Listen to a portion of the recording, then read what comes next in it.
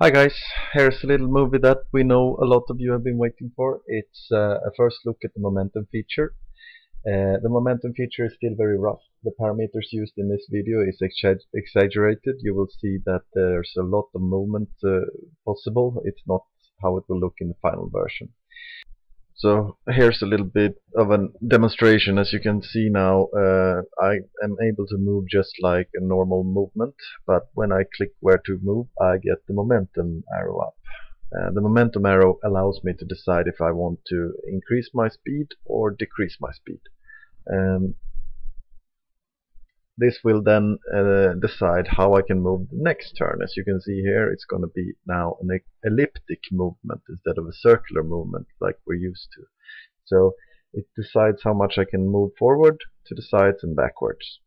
Now I selected a new momentum, made a move to the side, and as you will see next turn it's an elliptic movement again.